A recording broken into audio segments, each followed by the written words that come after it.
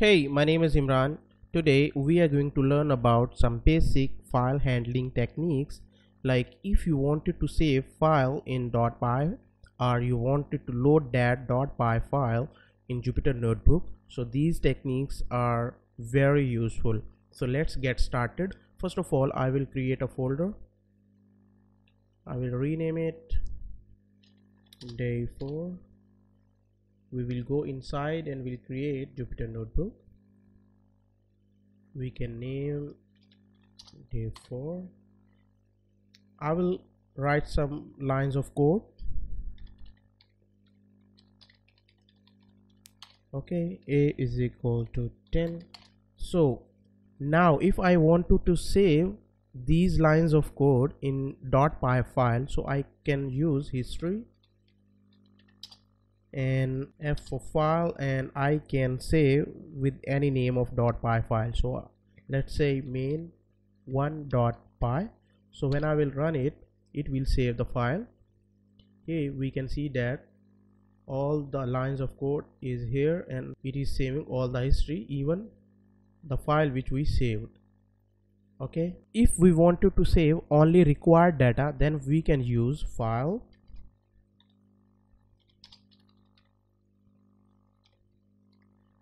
So here if we write down any code below this file, so that will be saved, other things will not be saved, like history. So for example, if I say b is equal to 20, so when I will run it, it will save the file. And if we look at that file, so you can see that there is no any other line of code. Like in this one, it was also saving history command as well, but here there will be only code which we will be saving after writing this line of code. So we can rename any file name from here, and we can write any code, and then this command will save all that below code. Okay, we can also append the code in the existing file, like we can call file and we can append any line of code by using -a, and then we can call the file where we wanted to save anything. Like if I say c is equal to 30, so if I will save it, so when I will check again, you will see that there is also c which we saved here. I mean when we append the file. We can also append the file by using write file, like we can say write file append main2, and here we can say that cd40, and if we check that file again, so you can see that there is also code written here. If you have already .py file in your directory and you wanted to run that, so you can simply use run and you can call the file.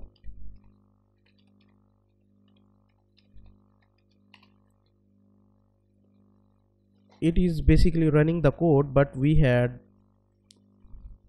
nothing in the code, so that is why it is not showing here. So if I say print hello,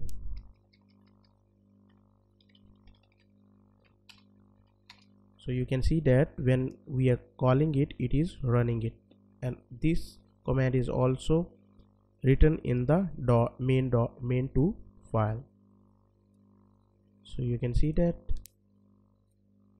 Okay, so we can also use Python and we can run the file as well, like we can call python.py, and you can see that it's also running the code. And also we can load the code without running it, so we can use load command and we can call the file.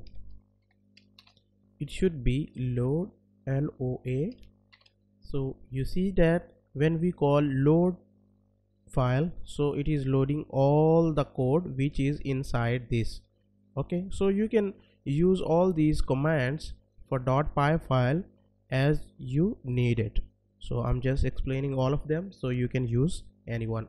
You can also save functions in the .py file and you can call them. Let me just show you how we can write the function, how we can save in the existing file, and then what is the procedure to call that function in the Jupyter notebook. So for example, I wanted to save the file in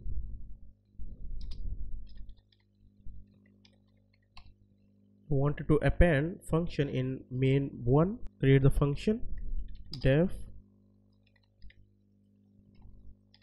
channel name. For example, I will send a parameter and let's say print channel name is. So whenever we will send anything through parameter, so it will be printed here. Okay, so I just run it. So when I will run it, this function will be saved in main1. So let me just check it. You can see that here is a function channel name. Okay, so I am just going to call this file and let's see what happened. Okay, so now I will call this channel name function here and will feed any parameter to this function and we'll get the result from main1, and then I will import the channel name. Okay, and then I will say channel name and I will send any parameter, like I say console. So when I will run it, it will call this function from this main1 file and will send this parameter to the text and text will be printed here. So let me just run it. This error is coming because I am calling this file. So in this file, first it is calling these first lines, so these lines were fine, but when it comes here, so this file was not running correctly in the compiler, so that is why the error. So I'm just going to delete this line and let me just run it again. So you can see that it is saying that channel name is console. If you wanted to see graphically what is inside the .py file, so you can use pycat and you can call main1.py. You will be using percentage here, so you can see that it is showing that what is inside this file.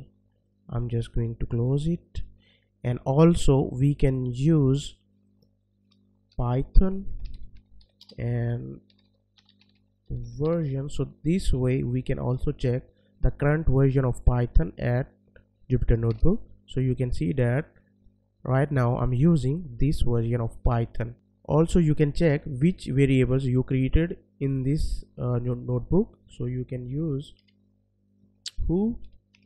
By using who, you can see that you created A, B, C, channel name, D, name. So all these names were created, and if you wanted to check that what are the values for these variables, so you can use whose. So when you use it, you can see that the variable was A and the value was 10, and what was the data type, all these things are here, and also channel name was function and the other variables as well. You can also check the current directory as well by using percentage pwd. So you can see that right now where you are. So we are saving all this in the day4 because our Jupyter file is inside the day4 folder. And also you can change the directory by using percentage cd. By using this you can change the directory, you can go back directly. If I will do this and I will run the previous one again, so you can see that now we are in console. But if you wanted to go in this folder, so then you can cd, you can do it cd and this way, but now I was there, that is why it is going there. But after that, but if you will do with the current directory, it will go one step back. And yes, as you can see that in the start we use history here. So if we wanted to check the history, all history, without saving any .py file, we can also check that what is the history, what we were doing in all this file. Okay, and if you wanted to install any library inside the Jupyter notebook, you can use !pip install. And if you wanted to install OpenCV, so you can use OpenCV Python, and this way you can also install the library. I'm going to install it, but the requirements are already satisfied because I have already OpenCV installed, so that is why it is saying that already satisfied, otherwise it would be installing this library. And yes, if you wanted to check the list of all magic commands, so you can use %s magic, but this way you can see that these are all the magic commands which can be used in the Jupyter notebook. I hope these techniques were useful for you and were interesting for you, and also will be helpful when you will be working on the project. So thank you, see you in the next video.